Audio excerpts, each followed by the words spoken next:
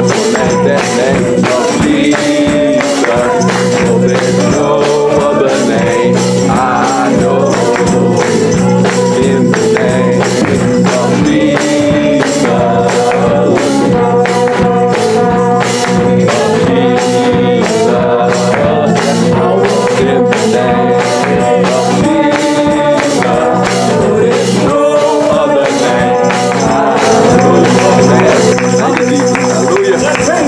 Yes, Jesus. Hallelujah. Glory to God's name. Amen.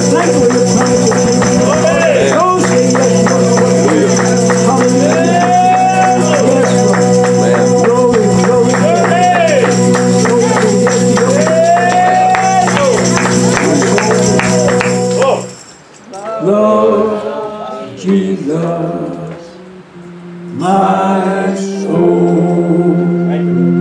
Lord Jesus, my soul. Lord Jesus, bless is His name. Amen. Again, we thank God Almighty who can be underneath the New Testament church is the Lord Jesus Christ, the one God eternal, Lord who made the worlds according to the scripture. In Genesis 1:1, in the beginning, God made the heavens and the earth. John's Gospel, in reference to Jesus, 1:10. He was in the world, and the world was made by Him, and the world knew Him not. Peter said, had they known who He was, no doubt they would not have crucified the Lord of glory. So we thank God that we have come to service again another Wednesday night to worship God, to praise Him, seek His face, and learn of Him. And to give our personal testimony that we are in the true faith, we're in the true church, we serve the one true God, and we're not going anywhere. Amen. Now, in the beginning of the latter-day movement, there was a miracle revival in Azusa Street. Y'all heard me teach before. Amen. Around 1906, 07. And a brother came through. They had what was called a 24-hour service. Lasted 3 years. How long was Jesus' ministry? 3 years. Now, the Baptists and other secular churches never accepted the Azusa Street Miracle Revival. If you do any of your research, they always say it was a fraud, it was, amen, it was fake. But it spread all the way to Europe without the knowledge of a television or internet service. And I think at that time, few people, if any, had telephones. So we have to understand the power of the Azusa Street Miracle Revival for those 3 years. 24-hour service. Some ministers come in, some brothers and sisters come in, they would leave, others would come in. And it was a constant flow for 3 years. But there was a brother that came in, had to be sent by God. Yeah. He explained and expressed to the church the importance of water baptism in the name of Jesus and the true knowledge that Jesus was the one eternal God. Yeah. Now, prior to that, everybody had the same Catholic Church ideology, that there was a Trinity of gods and the baptism was Father, Son, and Holy Ghost. But after that brother expressed that and explained that to the people, then the latter-day movement entered in, because the final revelation of who God was and the true plan of salvation was finally introduced back to the church. Prior to that, there was no knowledge of the oneness of God. There was no knowledge of a baptism in Jesus' name. Everything followed. Even the Baptists and the Methodists and the Episcopalians and Presbyterians, all of them still followed the basic ideology of the Roman Catholic Church, which there was 3 gods in heaven, and the water baptism, Father, Son, and Holy Ghost. Yeah. After that revelation, there were three dominant leaders, Bishop Mason, Bishop Jones, and Bishop Haywood. They were in one accord until after that brother gave that teaching, and then they began to split as they left the Azusa Street Miracle Revival. Bishop Mason formed the Church of God in Christ. Yeah. Bishop Jones formed the Church of God, and Bishop Haywood formed the Pentecostal Assemblies of the World, which was the Oneness Church. Now, the Assemblies of God came up underneath Bishop Mason. A lot of people don't know that. Yeah. Jimmy Swaggart was a member of the Assemblies of God. Yeah. But when they found out that he had went with a prostitute and got caught, they shut him down for 2 years. But because he was such a popular TV icon, I think one of the largest TV ministries at that time in all Christianity, and especially in America. When they shut him down, he refused to accept that penalty and left the Assemblies of God and joined the Baptist Church. He said, well, I found out that the Baptist was the true religion. Yeah, after the Assemblies of God set him down for 2 years. All of a sudden he got a clarity of the truth. Yeah. Anytime a preacher cannot maintain his integrity in defending the faith, it's because of one thing. It's not a weakness in the flesh. It's the spirit of unbelief. There has to be a fear of God in every individual who declares his testimony that he serves the one God. Has to be a certain amount of fear there. Otherwise, you would not have a form of discipline. See, discipline comes by having a fear in this context of heaven and hell. If I don't want to go to hell, I got a fear of going to hell, then I'm going to discipline myself that I don't go to hell. So we have to understand what has happened to the latter-day church. And I often reflect back on, what's that, Revelation chapter, is that 3 and 6? I have a few names in Sardis. Read that right quick. He that hath an ear, let him hear what the Spirit saith unto the churches. Now notice what it says. He that hath an ear, let him hear what? What the Spirit saith. Oh, not what Prophet Walker say. Not what Jerry Swagger say. Not what Joyce Meyer say. But what the Spirit saith to the church.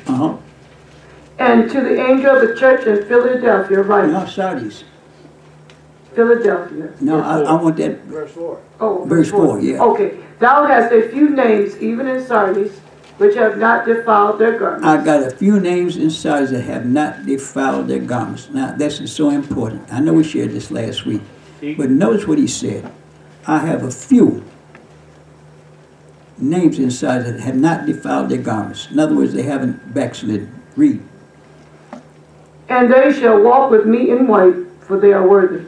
Now it says, I have a few names in Sardis who have not defiled their garments. They shall walk with me in white because they have not defiled their garments. Now their garments means their character. I got a few, not a whole lot, but a few. When Bishop Haywood started that movement, there was only a few. He died in an early age, some say, of a broken heart. And he's only in his 50s, 51 I think he was. Died of a broken heart.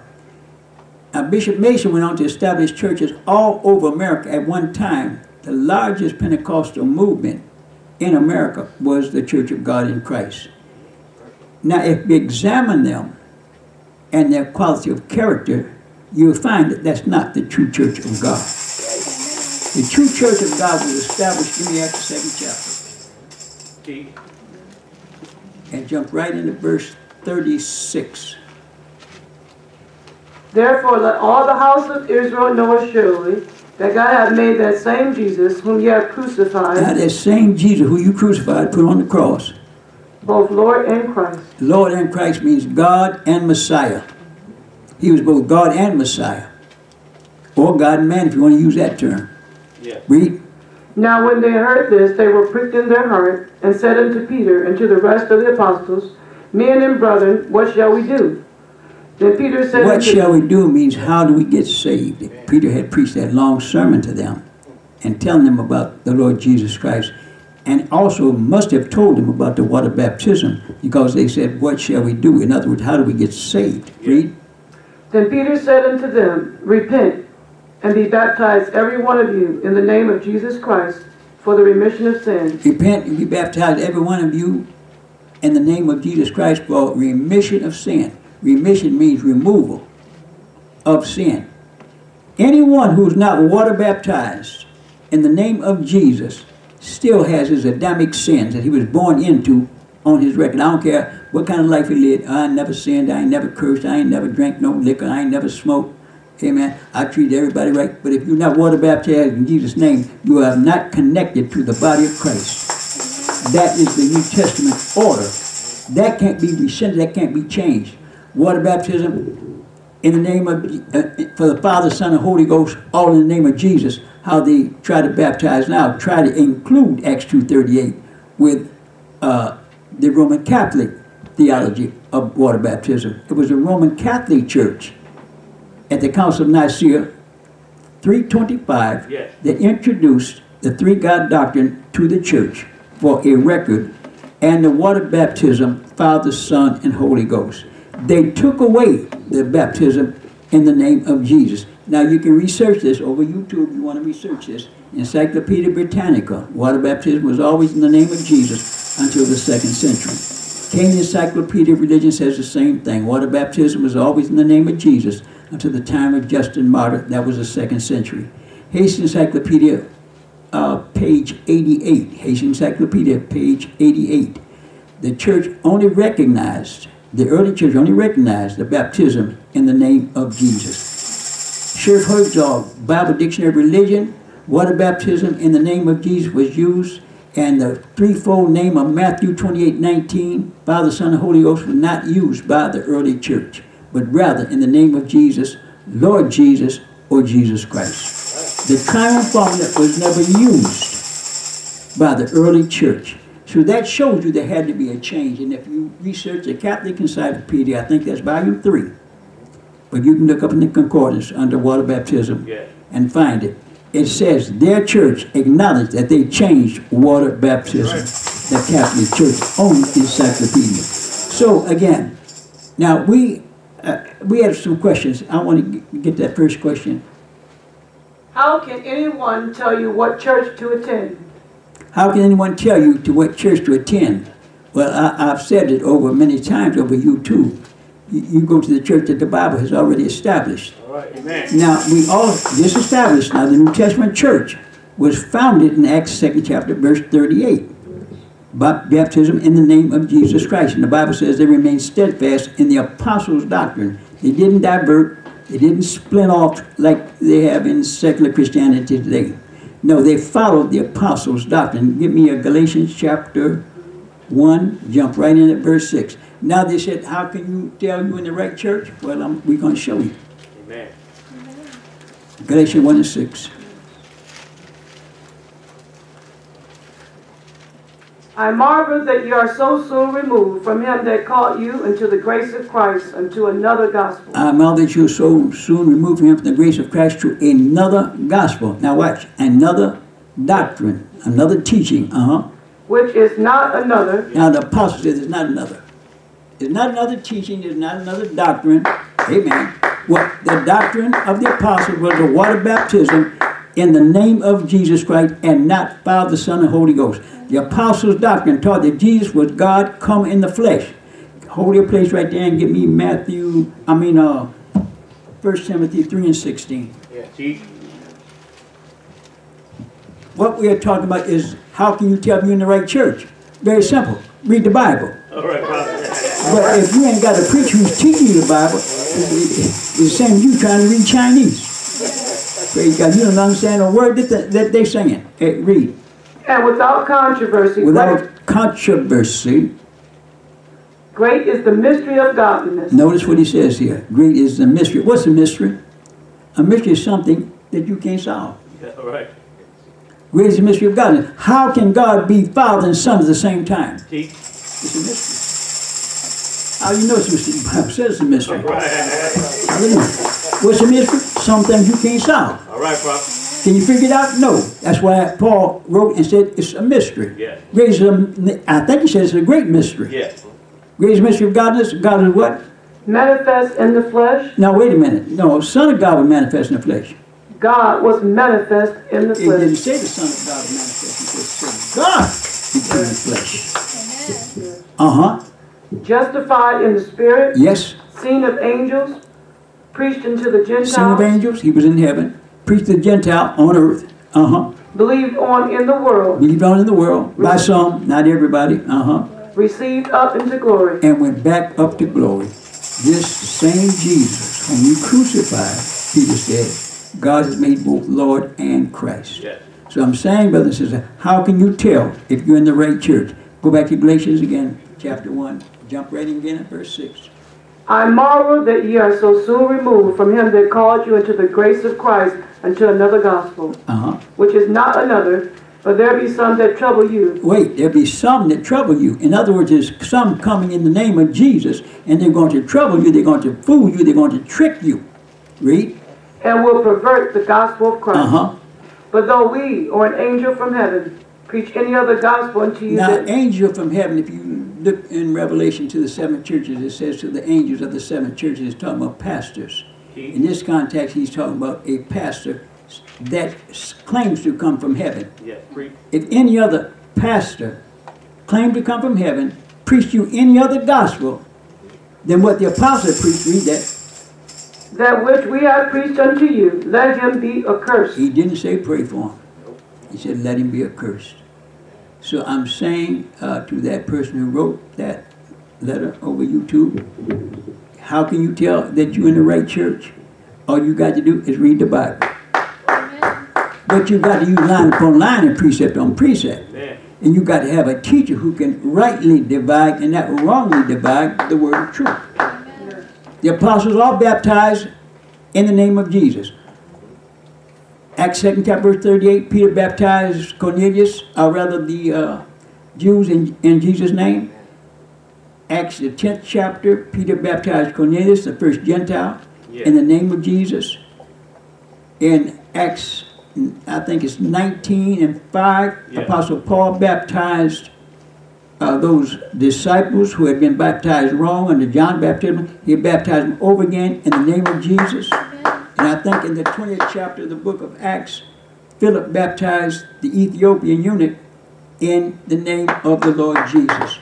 No apostle ever used the formula, I therefore baptize you, Father, Son, and Holy Ghost. They never did that. Nope. Because what you're doing, you're taking away from the name of salvation. Neither is salvation any other, for there's no other name under heaven whereby you must be saved. And that saving name is Jesus. Matthew 1:21, and he shall save his people from their sins. That makes him the Savior. So once we understand that Jesus is a Savior, and the legal or the legality of the church rests on the name of Jesus. So when you get baptized, Father, Son, and Holy Ghost, you don't have any legality there because there's no connection with the Lord. And salvation is from Jesus. So therefore we are baptized in the name of Jesus Christ for remission of sin. If you baptize Father, Son, and Holy Ghost, the name of salvation is removed. So therefore you've got to be baptized in the name of Jesus Christ. So how can you tell if you're in the right church? First of all, if you baptize Father, Son, and Holy Ghost, that's the wrong church. If you believe in the Trinity of God, that's the wrong church. If you believe Mary is the mother of God, you're in the wrong church. Hallelujah. How is Mary going to be the mother of God? Mary died, and God, he never stopped living. That's right. He always was. So there's so many misconceptions because people are not properly taught. So how can you tell you're in the right church? If you read your Bible, line upon line, or better still, if you follow true light, amen, we'll guide you in that pathway of righteousness. I'm going to close this out in Ephesians chapter 4. I think I want you to jump right into verse 14. Watch close. The apostle writing here. That we henceforth be no more children, tossed to and fro, and carried about with every wind of doctrine. Every wind of doctrine. By the sleight of men. Clever preachers who tell you, Joyce Myers, T.D. Jakes, Kenneth Copeland, all them devils telling you, oh, this is the way to heaven. And don't worry about nothing. All you got to do is repeat these words and you on your way to heaven. Again, brothers and sisters, that's a lie. Anytime a preacher takes away your personal responsibility in serving God, you know you ain't going nowhere with Jesus. Anytime anyone or any type of organization tell you there's not rules to follow, don't you join that organization. And if you apply to the Christian church, yes, there are rules you must follow. I was sharing with someone the other day. When God told Lot, I'm going to deliver you from this wicked place because I'm getting ready to destroy it. Here's a pathway of freedom. But don't look back. Now, it's an important question you understand. Why did God tell him, I'm going to put you on the pathway to freedom, but I don't want you to look back? What is so insignificant about me having to look back to maybe see the fireworks? Praise God. No, don't look back. Why? It establishes a code of responsibility and a code of obedience. Amen. You're on the road to freedom, but I'm going to give you an instruction to do something. Now, you going to obey the instructions? Well, no, I don't see the importance of it. All right. What happened to his wife? She was turned to a pillar of salt. Don't look back. That's an instruction God gave to Lot and his family to show a relationship to a hierarchy. In other words, you've got to show some type of respect for me, so I'm going to tell you to do something maybe you don't want to do. See? If he tells you not to wear jewelry and makeup, I don't see nothing wrong with it. But if he tells you not to do it, you don't do it. I don't see nothing wrong with women wearing pants as long as they're bought in the women's section. The pants is pants and the dress is a dress. All right. Men don't wear dresses. In this day and time, women wore dresses. And that doesn't sound everybody wore a robe, but I said before, if you examine Deuteronomy 2 and 2 and 5, women should not wear that pertaining to a man, neither shall a man put on a woman's garment. The woman's robe had to be different than the man. Otherwise, that passage of scripture would not be in the scripture. So it's showing a difference. There has to be a separation, and it has to be done by obedience. And brothers and sisters, anytime someone tells you you ain't got to obey nothing, just read a Bible verse, you're on your way to hell. Amen. Get out that church. Hurry up and quick. Be quick about it. All right. Now, I think I covered that. I'm in Ephesians chapter 4. Finish that. And cunning craftiness, whereby they lie in wait to deceive. Lie in wait to deceive you, But speaking the truth in love, may grow up into him into all things, which is the head, even Christ, from whom the whole body is fitly joined together and compacted by that which every joint supplieth, according to the effectual working in the measure of every part, making increase of the body unto the edifying of itself in love. This I say therefore. This I say therefore. And testify in the Lord, that ye henceforth walk not as other Gentiles You walk. don't live as other Gentile or worldly people live. You don't smoke, drink, tell dirty stories. You don't go fellowship with them when you know what they believe and they know what you believe. You don't fellowship with them. I don't care who it is. You can only be courteous to those, but you don't have no fellowship with them because they are not like you and you are not like them. And it will prove itself. Anytime a person is so caught up in an affection with a relative or a loved one that he wants to be with them, and if I have to leave my church to be with them, well, go ahead and leave your church and be with them. But they ain't got no heaven to send you to. All right. But they got a hell to take you with them to. All right. Amen. Let's not forget that part. Read. In the vanity of their mind, having the understanding darkened, being alienated from the life of God through the ignorance that is in them. Now, being alienated from the life of God because of the ignorance that's in them. Nobody's teaching them. So therefore, the person asks, how you know if you're in the right church? Very plain. If you are taught holiness, which is the rule God established to change a character and make that character Christ-like, you know whether or not you're in the right church. If you don't have any type of discipline in the fact of self-denial, well, I drink a 6-pack every night when I get off work, but I don't go nowhere. You're still in error because you're still getting drunk. Staggering does not mean necessarily that you're drunk. You can drink a swallow of beer and go to sleep. But why did you drink that swallow of beer? It don't taste like iced tea. It's showing it because it's soda pop.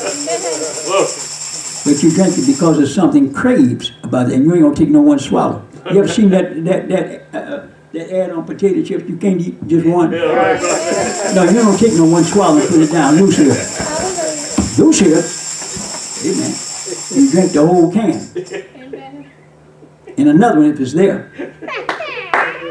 Why? Because there's something in your flesh that desires that seemingly false tranquility that alcohol or any other stimuli gives you. But the only stimuli you're supposed to get is from the Holy Ghost. And the promise that God gave to you by belief in God. Hallelujah. And I said before, I've never been influenced by other people. I don't know how to play by myself. Friends ain't never been that important to me. Everybody wants friends, but they ain't never been that important to me. I learned how to make myself happy. In church, holiness, you got to listen to me. You got to learn how to make your own self comfortable and at peace with your own self because you're in holiness. Because the devil try to trick you out of holiness. And if you listen to him, he'll trick you out of it. Especially a loved one. Especially a close friend. Oh, that's my close friend. My play sister. Yeah, my play buddy. Yeah. Well, you better learn how to not to play with everybody. You try to get that Holy Ghost, and you're going to play with the Holy Ghost. But make sure you're playing fair. All right, so I covered that, I think, pretty well. Did you say teaching now? Did that go in there? Yes. Having the understanding darkened, being alienated from the life of God through the ignorance that is in them, because of the blindness of their heart, who being past feeling have given themselves over unto lasciviousness, to work all uncleanness with greediness. But ye have not so learned Christ. Now that's where I want to stop.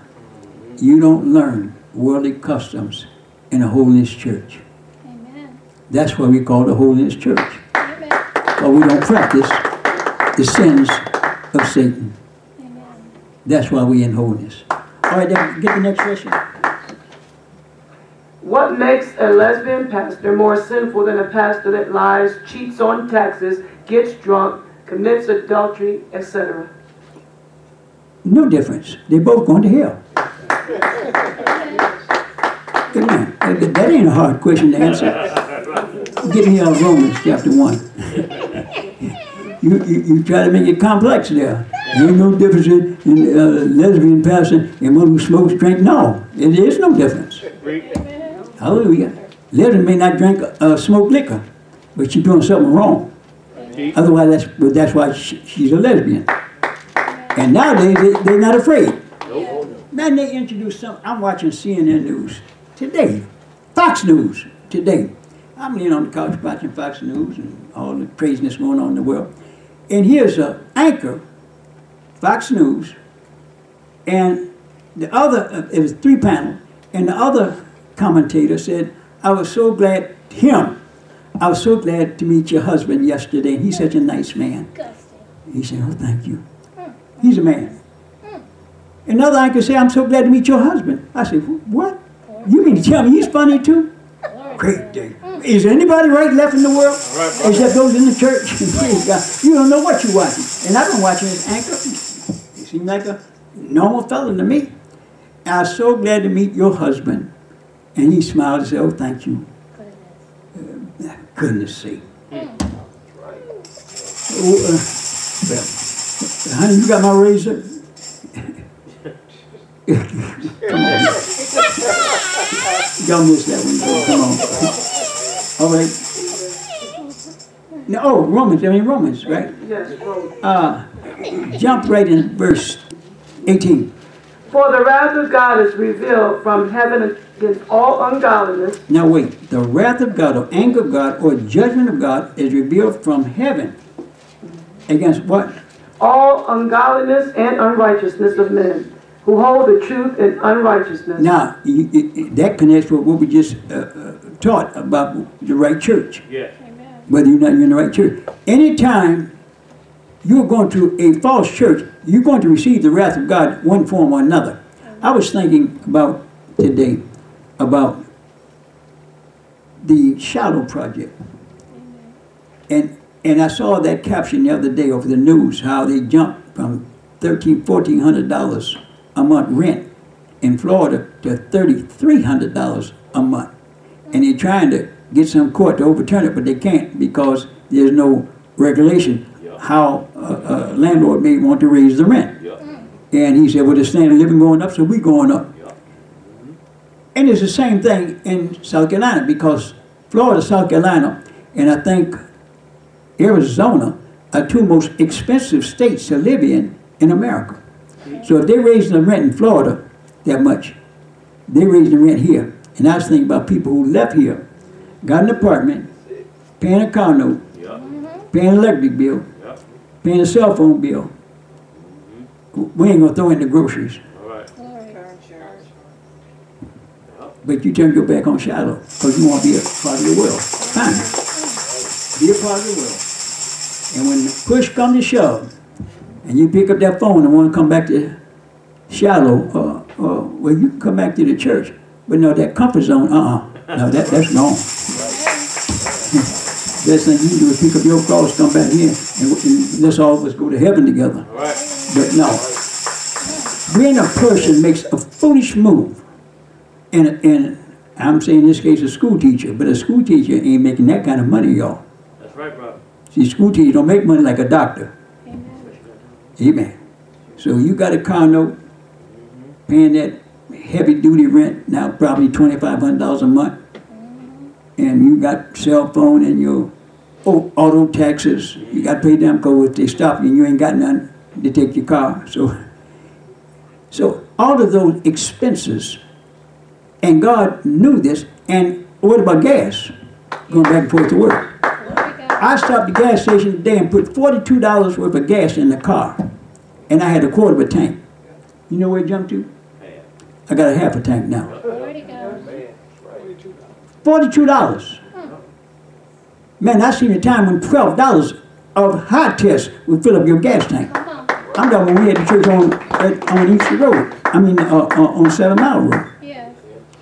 $12 to fill up a Lincoln. Now look today. $42 and I get a quarter of a tank added. Or should I say in addition to. And it jumped yesterday 3 cents more today. And it said it's going to get worse before it get better. Because you know what? They got the devil in there. Another thing. How can you tell who's the right one, who's the wrong one? Biden is for sodomy, lesbian behavior. He got all kinds of sodomites and lesbians in his cabinet.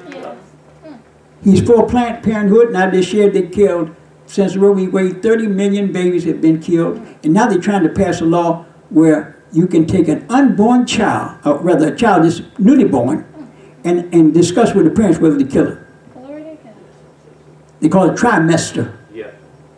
That's when the baby is 9 months, form, fingers, everything, heartbeat, everything. But a heartbeat after 6 weeks, 5 to 6 weeks, you got a heartbeat. That's right. So the world is so upside down now because of sin. Sin corrupt. And this man Biden is supposed to be a devout Catholic. Fine. But you for baby murder. You for same-sex marriage. Trump is against baby murder. Tried to go to Planned Parenthood, and did stop, don't ask, don't tell about sodomites and lesbians being in the military service. See, when I was in the service, if they found somebody who was like that, man, they give you what they call a bad conduct discharge. That means you can't draw no unemployment, you can't draw no Social Security, nothing. You get a bad conduct discharge. So the world has so digressed into sin. And this is why the Holiness Church seems like a drop in the ocean of unbelief, and we are. But nevertheless, God's going to have somebody who will lift up that bloodstained banner and march with it. And we are not going back down, church. We're going to carry that banner. We're going to carry our cross. And we're not going to get discouraged. And when you feel the spirit of depression from you, listen, you start singing your song. Open up that Bible, get you in one of them letters that David wrote. All right. How do you say, my Lord is my shepherd, I shall not want? Now you know when he wrote that? After Absalom had chased him to the mountain. Yeah. And the Bible said he fled for his life. And Absalom was of the devil and David was of God. Why did he have to run? God was trying to show a point. Go to the mountain. Why? Because then you're close to me.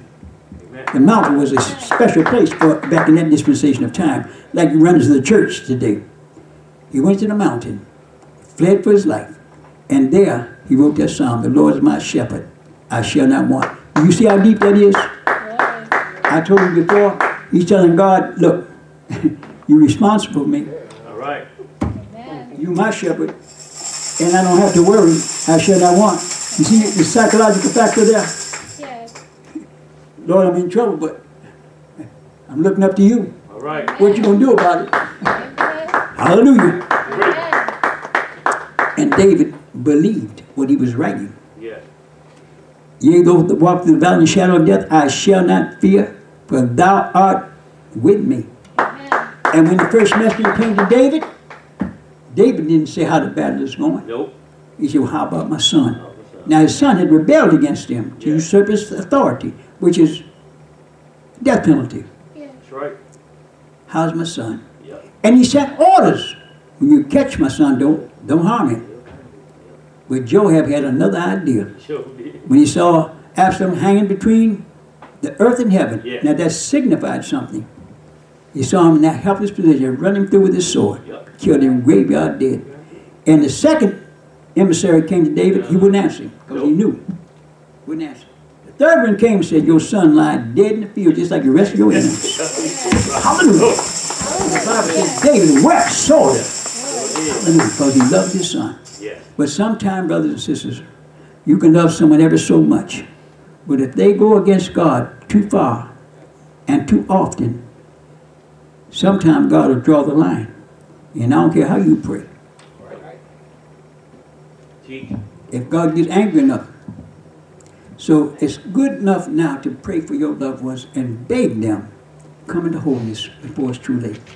Because the world is really heading into a calamity as the world has never seen before. And just as sure they got that crazy man over there in Russia, and just as sure as they push him in that corner, he's going to cut loose them atomic bombs. Shows them here. If they push him in the corner, or don't assassinate him first. Because that man's crazy. And like a lion, you can have a whole army, machine gun and everything, but put that lion in a corner. And then you come too close to him and see what happens. You better start shooting. Or he's sure going to try to attack you. I don't care how many people it is. When you corner an animal will fight back, and that man's an animal. So the only thing you can do is for the church to keep on praying.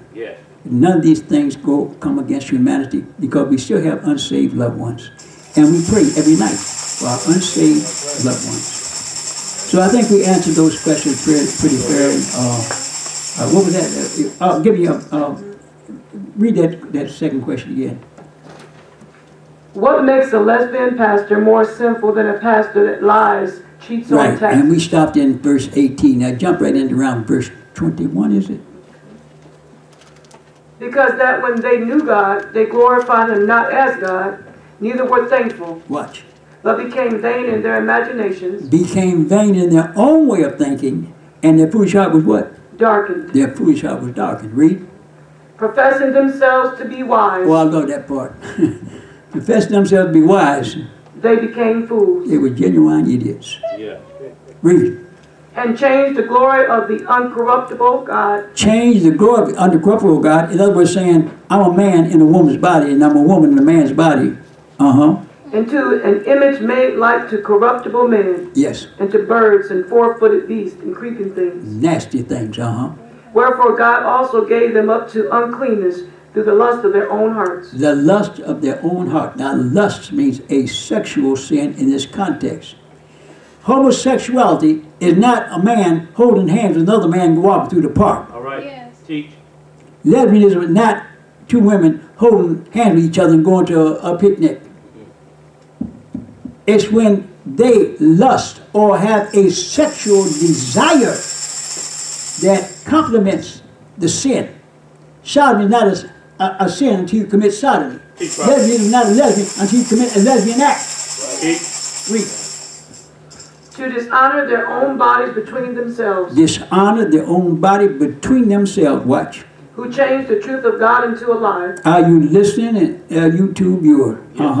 And worship and serve the creature more than the Creator, who is blessed forever. Amen. For this cause God gave them up into vile affections. Vile affection. For even their women did change the natural use into that which is against nature. Wait a minute. The women changed the natural use to that which is against what?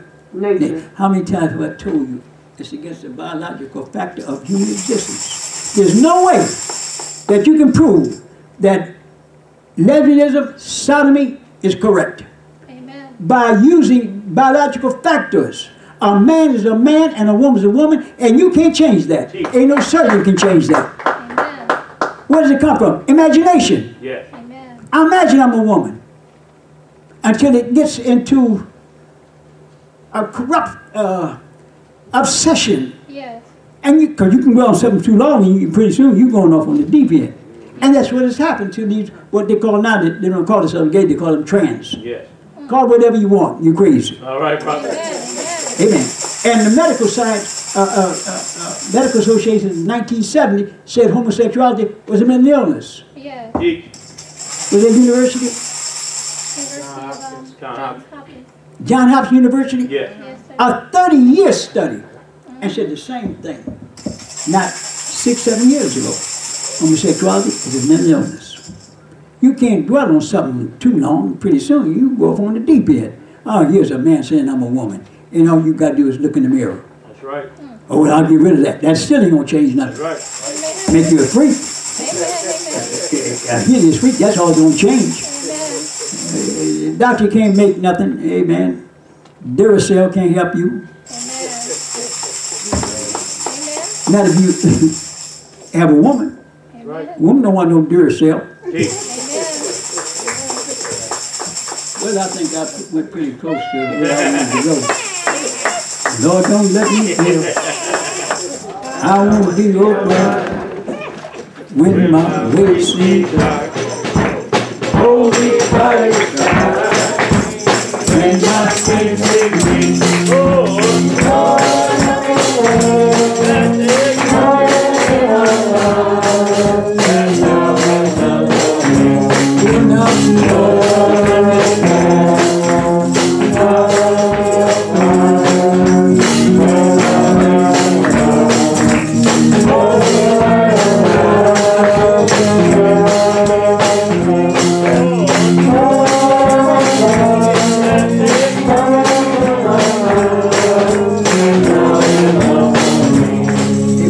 Praise report here, Evangelist Rogers, $10.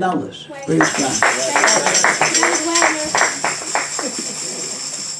God. Brother David, $20. Oh, he's gonna have $10 for Evangelist Wagner. Oh, Evangelist Wagner, $10. Oh, all right, amen. Well, we're gonna have Elder Wagner have final word dismissed.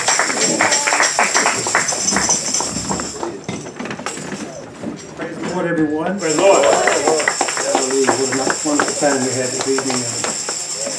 Anytime you're in true holiness, you're having a wonderful time when the Word of God is going forth. So I give the Lord Jesus Christ all honor and praise. Thank you, Jesus, for being our God. Thank you for the promise, that your great promise you made to us, that you would come back and get your people if we obey you. So I thank you for that, Lord Jesus. And also give honor to our great prophet, fearless leader, Prophet Bishop Walker. Standing on the battlefield of the Lord, beautiful elect lady Mother Walker, and all the household of faith. And powerful teaching tonight was certainly a blessing to my soul. Just to let the church know that we are in the right church. We're following the doctrine of the apostles. That I believe the Bible says in the book of Timothy 4:16, 2 Timothy, that we are to continue in the doctrine. In doing this, we'll both save ourselves and them that hear us. So, you know, the prophet also said that these people are in the wrong church, and he brought these questions that came forth from outsiders. I don't know, maybe they want to know, but it's good that we have the true man of God to tell them what they need to know. Amen. Because, I know when I was seeking the truth, I was able to find, God showed me the great man of God, and I've been here, and I was planning on staying, as Elder Kenya mentioned. No sense in going anywhere. We're going to stick around to see what the end is going to be. The prophet came to us in Revelation 3:3, talking about that few in Sardis, and we are that few. You see, our church is not a great sum of people, but the prophet also made mention, let us know that God is not involved in numerical equations. The world is, and that's why they have the devil as their God, and they are able to buy and sell and do all that. But what is going to be the end? That's why we're here, because we know what the end is going to be. Yeah. With Christ forever in heaven. And that's why I'm sticking and staying. That's why if anybody comes to me with anything other than what my prophet has taught, you are a liar. And you can go somewhere with that mess. So, you know, it's such a blessing to stay and be here to stay and see all the beautiful children, all the beautiful faces. Thank God for all the blessings that He's blessed us with. Let's stand and be dismissed. Lift up our hearts and our hands toward heaven. May the Lord watch between me and thee while we're absent, one from another. In Jesus' name. God be with you. God be with you. God be with you until we meet again. God be with you. God be with you. God be with you until we meet